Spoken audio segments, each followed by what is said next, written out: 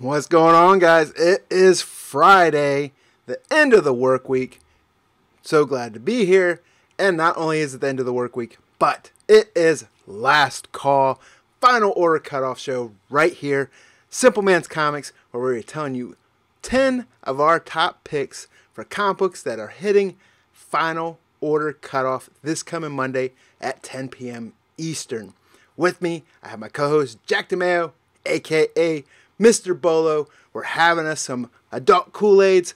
So grab a stool, have a seat at the bar with us, and let's talk FOC. What's going on, Jack?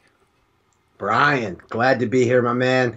This is not my new favorite show, my favorite time of the week. We are looking ahead instead of looking behind, and that is the value of the last call show. Before we get into this list, Jack, how was your week, buddy?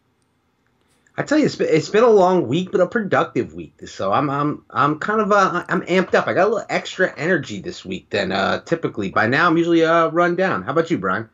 Yeah, usually by Thursday nights I'm a little tired, hitting the grind from the day job, doing the videos for the YouTube. I love the YouTube videos, but I'm rejuvenated. I'm energized. I love doing this FOC show now, and I like having all our buddies in the chat. So if you guys are in the chat right now, welcome. Really enjoy having you here. And do us a favor, click that thumbs up button. And if you haven't done so, click that subscribe. That way you'll be notified every time a new video drops on this channel. As mentioned, we picked 10 books, but they aren't ranked in any way. It's just 10 books that we picked out of that full FOC list that we like. And we're going to start right now with Canto number 5. This is going to have a regular cover by Drew Zucker, as well as an incentive 1 in 10 Ben Bishop variant. Right, Jack? Right, and I'm very excited for this 1 in 10 incentive. I'm a big Ben Bishop fan. I've talked about him on the channel. He is no stranger to IDW incentives. He comes from Teenage Mutant Ninja Turtles fame, as well as doing Drawing Blood with Kevin Eastman and Kevin Eastman Studios. So we do have this on this list, and it's no mystery. We've talked about this book. We've talked about how much we enjoyed this book. We've had the creators right here on this channel during an interview before FOC of the very first issue. Now that was noted that it was a cold pick on our recent hot and cold list this past week, but we're still fans of the story. I love that Ben Bishop 1 in 10. I've got that on pre-order. And that Drew Zucker cover art is nothing to shy away from as well. Right, and that's the thing is, obviously, we're no strangers to talking about Canto pre-FOC on this channel. And the interesting thing is, I think that number 3 was on the cold list and was really the driving force behind Canto being on the cold list, largely because it was ordered in large numbers in response to the success of issue number 1 and issue number 2. My expectation is that this issue number 5, may be slightly under-ordered due to the lack of success that number 3 had. Now, again, that's just my opinion, but that's from experience with how speculators tend to order books. So either way, it's still one of our favorites, and we still have it for pre-FOC this coming Monday night. Then the next book we're liking for FOC this coming Monday is Contagion number 1. This is a new book from Marvel. Right now it has the regular cover as well as a Ryan Brown vertical connecting variant. All right, and the solicit for this sounds very exciting. We're talking about a new evil beyond understanding comes to the Marvel Universe. A seemingly unstoppable force has invaded the Marvel Universe, and it's going to take every hero the streets of New York has. So we're talking about a street-level New York superhero story. And this infection seems to be taking over both heroes and citizens alike.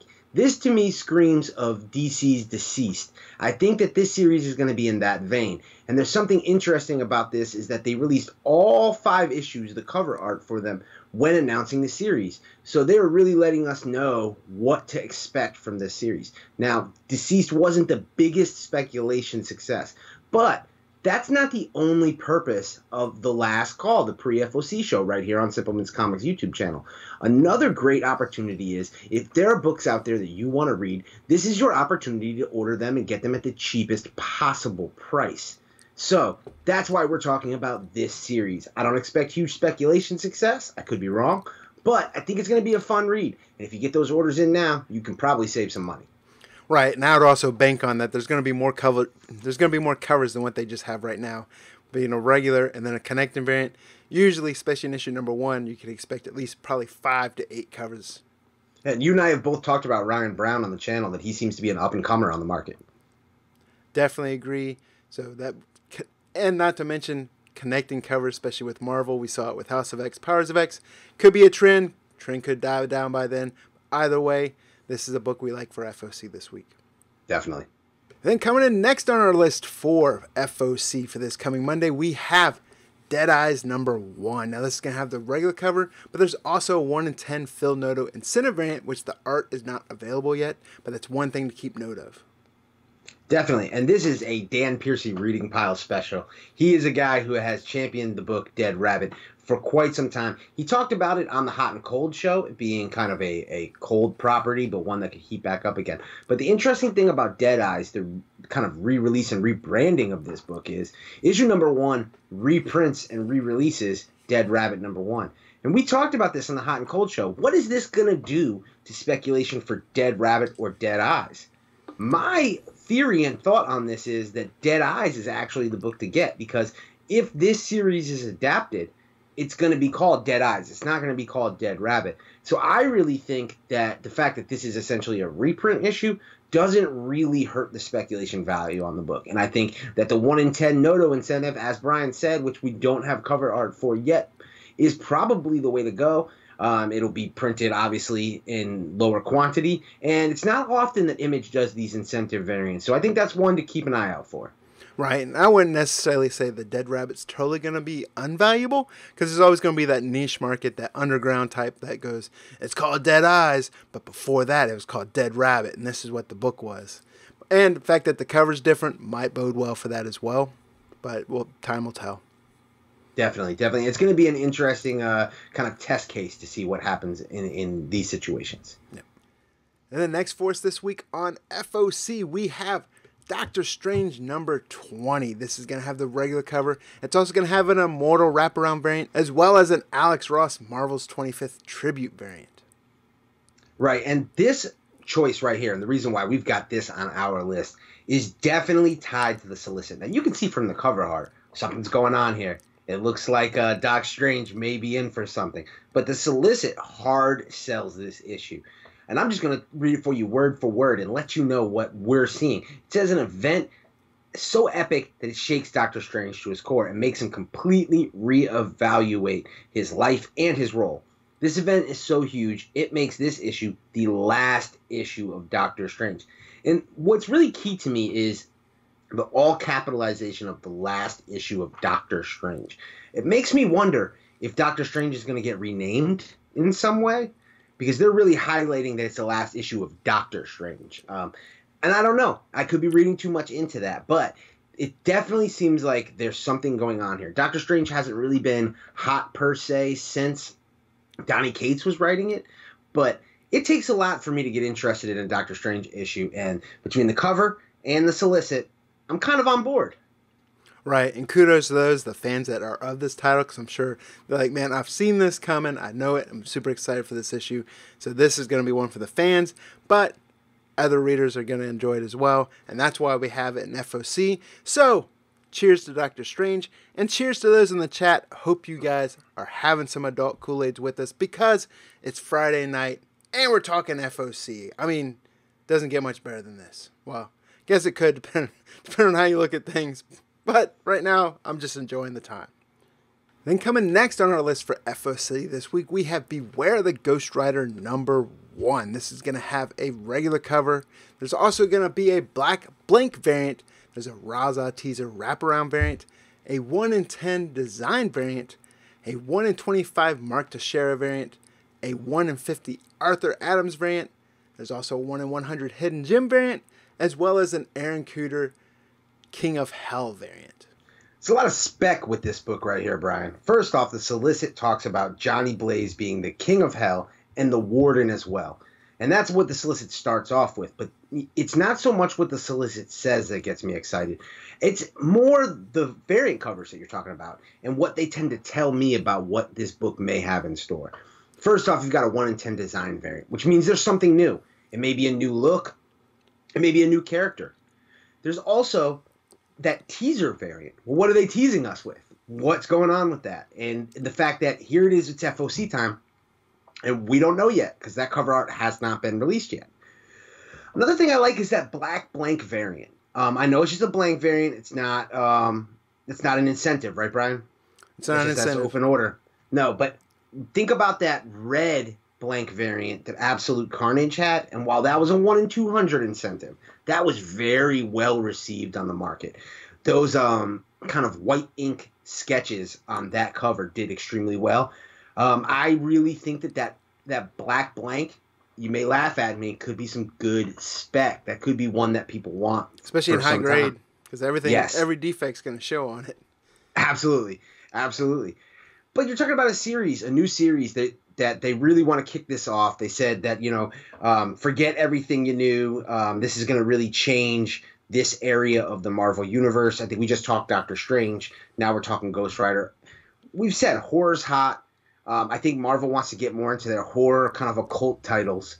And then this series is really about multiple Ghost Riders. So we're going to see Danny Ketch. We're going to see Johnny Blaze. And I don't know, maybe we'll see Robbie Reyes. He's not mentioned in the solicit, but I would not be surprised. So I think that this is a book to keep an eye out for because we know that Marvel wants to go big with these type of characters. This is one that may get overlooked by a lot of people. I haven't seen stores announce, say, exclusive variants for this book or anything else. So this is one I've got my eye on from a speculation point of view. Right, and I will, in case you're wondering what's on the screen, we have the regular cover, which is on the far left. Of course, the black blank variant, which we discussed. The other one in the middle is actually that 1 in 25 Mark to Share variant. And then the one on the right is the Aaron Kuder King of Hell variant. That's the art that we have right now, so that's what we have up on the screen. Then the next book we're going to talk about is Strange Skies Over Berlin. There's the regular cover, but they also just announced there is an FOC variant for it.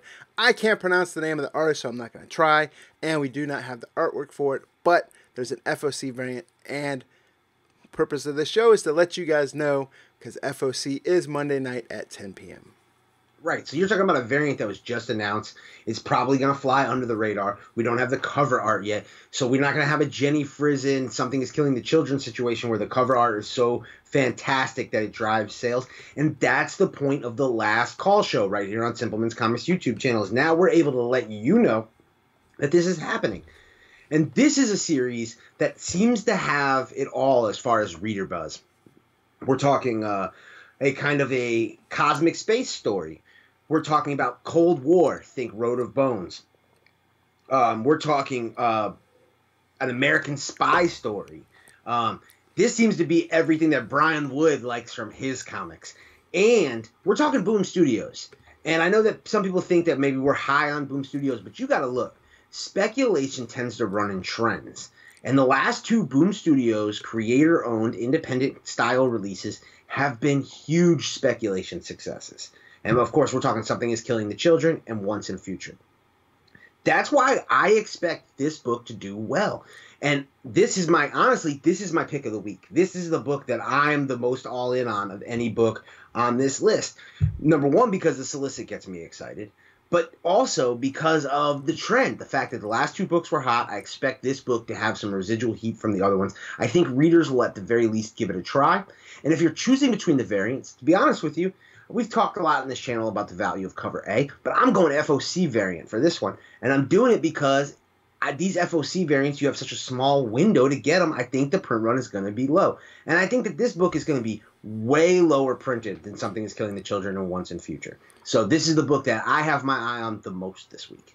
Right, this is a book that hasn't garnered the buzz that Once and Future and Something's Killing the Children has. But it's a book that we're like, and as we mentioned, I've talked to Jack before this, love World War II history, when I was a kid, lived in Germany as a kid, so went to East Berlin, on the other side of the wall, went to Berlin, and saw the wall, got pictures as a kid at the wall. So anything dealing with that type of history and then kind of the sci-fi aspect to it as well, I'm definitely in at least through the first arc, so this is one book I'm high on as well, and that's why we have it in our FOC video this week. Right, and another thing to note is the artist behind Redneck, the popular Donny Cates title from Image Comics, is the artist on this series. So there is some familiarity there from the creative team as well. Right, that Lysando Estrin, right? Yeah, I wasn't going to try to pronounce it, so thank God you did that for me. But yes, that's who it is. And the FOC artist is, I'm not going to pronounce, TONCIZONJIC. So Yes. if you do a Google search for it, you'll recognize some of the covers that the person's done, but definitely interesting. And look forward to getting that pre-FOC. Definitely. Then the next book we're going to talk about for FOC is that Year of the Villain, Joker, #1. It has the regular cover. DC did just add a blank variant to this, and the FOC for that blank variant is actually not until September 16th, so there is time for that since it was just added. But in addition to that, we also have our sponsors cover that we want to put on here, and that is Frankie's Comics. They have that Francesco Mattina, isn't it? Yes, it is. Yes, Francisco Mattina. I purposely waited to ask you that until you're about to take a drink. Yeah, you caught me mid-sip of my adult Kool-Aid. But yeah, this book is written by John Carpenter. Now, maybe you are or not familiar. You should be. John Carpenter is the famed movie director. We're talking about the man behind The Thing, Halloween, my favorite Rowdy Roddy Piper film, They Live, Escape from New York, The Fog, Big Trouble in Little China, Assault on Precinct 13, and I'm not talking about the Ja Rule version.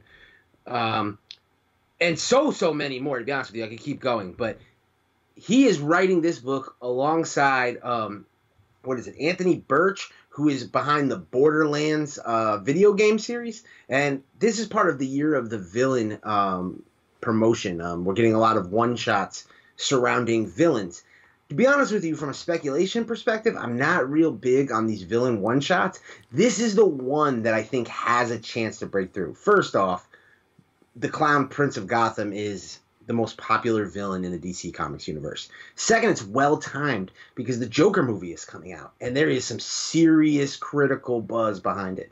And then third, the fact that we have John Carpenter writing it. I think the curiosity alone is going to make many of us check this out. This is a guy who has been just integral to horror stories and sci-fi and fantasy and things like that for most of the last 30 to 40 years.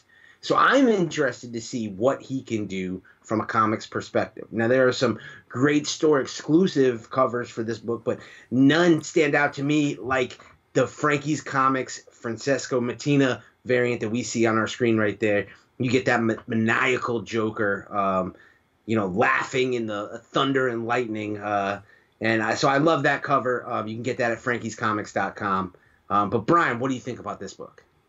I'm looking forward to this book. Like I said, this is kind of one of those Elseworlds type stories, right? Yes. So, but you made all the great points about it as far as Carpenter writing it. It's like one of the most popular villains in the Rogues catalog for DC. Usually anything Joker related, I'm at least in for. So I'm definitely looking forward to picking it up. I agree with you also. I don't know how much spec there might be involved in this book, especially with all those other store exclusives that are going out there. So this is exactly one of those books where it's buy what you like and enjoy the story, but definitely get it in pre-FOC so you can actually guarantee the book that you want. Right, and the interesting thing about the solicit is we don't get a whole lot of information about what's going on in this book, but the last line is what intrigues me the most. It says that they are making a Joker comic that's twisted in ways you've never imagined. Now, think about the history of the Joker and all the things he's done, just every twisted thing you could imagine. So what way is Joker going to come at this, and what way are they going to approach this that even we cannot expect? I don't know. But that alone is enough for me to pick this up on newsstands at my LCS and see what goes on in this book. And now you get the opportunity to order this pre-FOC, and again, get the best possible price or search out the best cover that you're looking for. Yeah, and I will say, for those, the specky haters that are watching for the hate the pre-FOC stuff, this is one thing that you don't have to worry about the print run for. And if you're worried about it not being available, I don't think you have that issue. I think this book will be readily available on release day. It's just something that we like pre-FOC. And a lot of books you pre-order, sometimes you get a bigger discount. And that's why we have it in the video. Right. Some are for speculation purposes. Some are for reading purposes. Books are going to end up on this list and on this show for various reasons.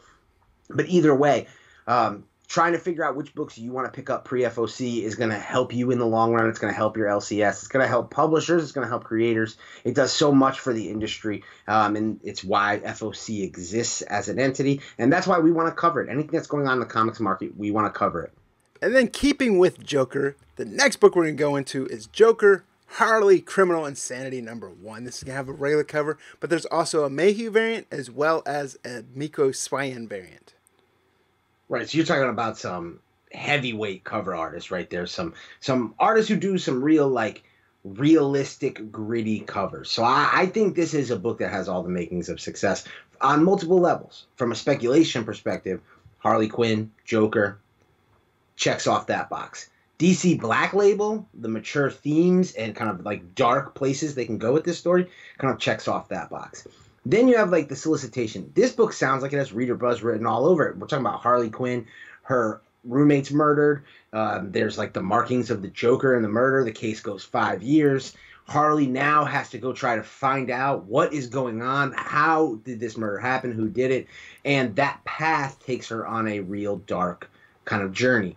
And so this is going to be kind of a classic Joker and Harley relationship book, but not relationship in that like fun, bubbly way that you and your wife may have. We're talking dark. We're talking depraved. And this is the type of book that can only exist with DC Black Label. So I'm excited for this book.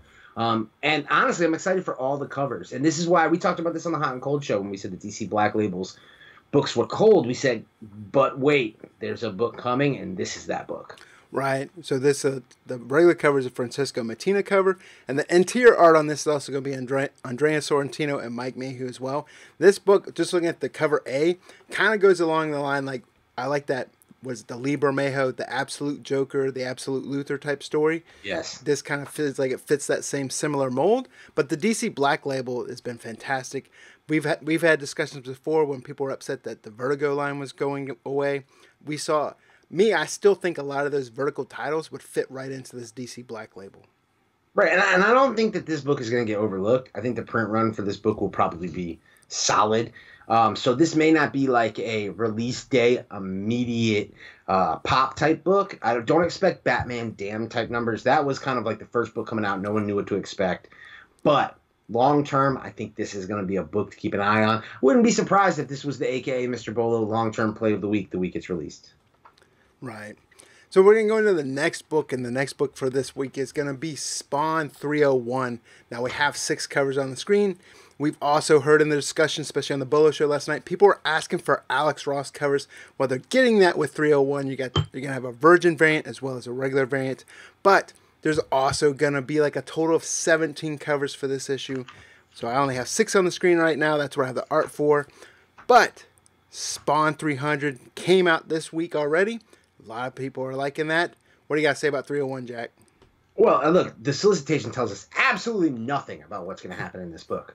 But we know from the last page, splash page, appearance of She-Spawn, Jessica Priest as the new She-Spawn, that is probably going to be paramount to this issue. None of the covers that we've seen feature She-Spawn on the cover. So that's what I'm waiting for, that She-Spawn cover. And it's important to note that the art for cover 8 isn't out yet.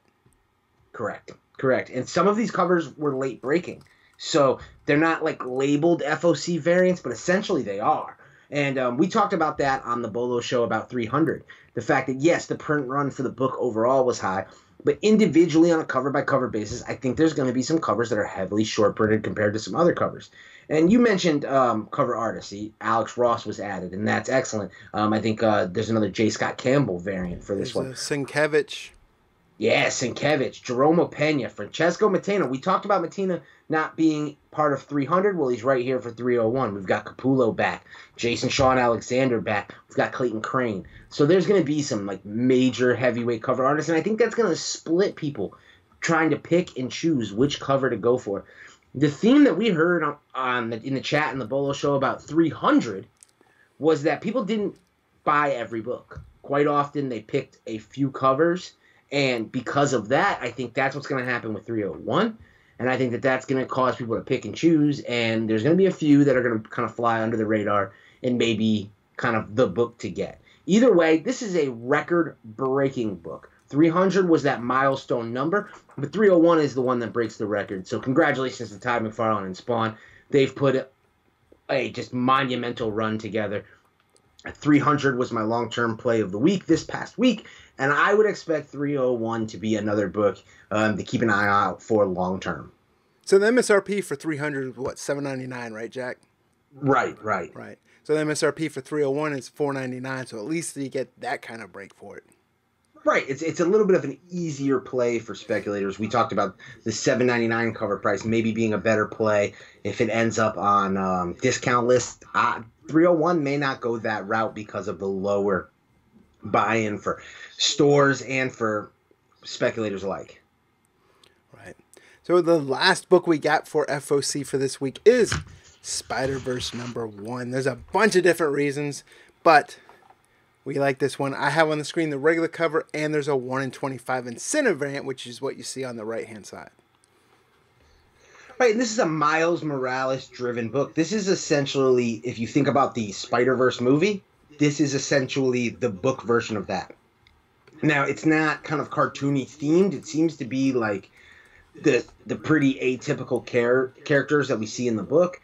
At the same point, it kind of plays off that multiple worlds, multiple spider characters from the Spider-Verse. We're getting Spider-Gwen. We see Penny Parker on the cover. Spider-Ham, Spider-Man Noir. I think that this book is going to be successful in the fact that it'll be fun. I think some of the variants may be solid plays. At the same point, I don't know if it's going to be a speculation hit right out of the gate because I don't know if we're going to get a first appearance. I highly doubt that. I don't know. There's already been Spider-Verse titles, but it's a #1, and there's a lot of covers, and like you mentioned, there's a lot of variants. So all it takes is the right cover art to pop a book, but that's the thing I would be on the lookout for. Right, so it's important to know that 1 in 25 is from Patrick Brown. There's also a John Tyler Christopher action figure variant, as well as an Arthur Adams 8-part connecting variant. So I think that 8-part connecting variant, as we talk about selling as a set, would be one that's worth looking into picking up as well. Right, and Arthur Adams is a long-time heavyweight cover artist. Yeah.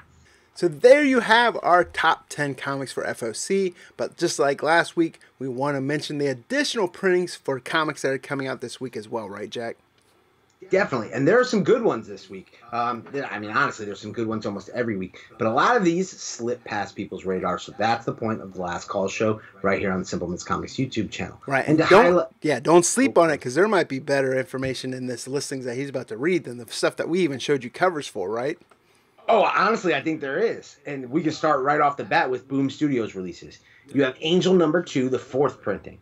Now that we've got that one out of the way, Once in Future #1, the 6th and final printing, is sure to be a speculation success. Also, ahead of the release of Once in Future #2, we already have the solicitation for the 2nd printing. We also have Something is Killing the Children #1, believe it or not, even though that book just released this past Wednesday, the 4th printing. And that Strange Skies Over Berlin FOC variant that we mentioned already. Image Comics is releasing the Spawn #300 2nd printing, and while the cover art has already been shown, be careful, there could be a change. Todd McFarlane's been known to do that on the Spawn title. And we already mentioned all of those new additional cover art for Spawn 301.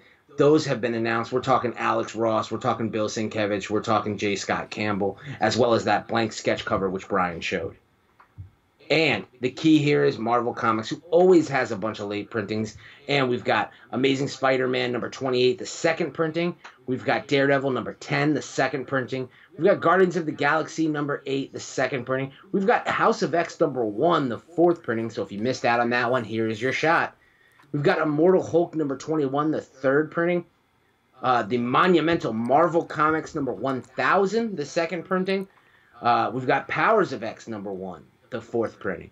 And we've got Spider-Man Velocity #1, the 2nd printing. And finally, Valkyrie Jane Foster #2, the 2nd printing.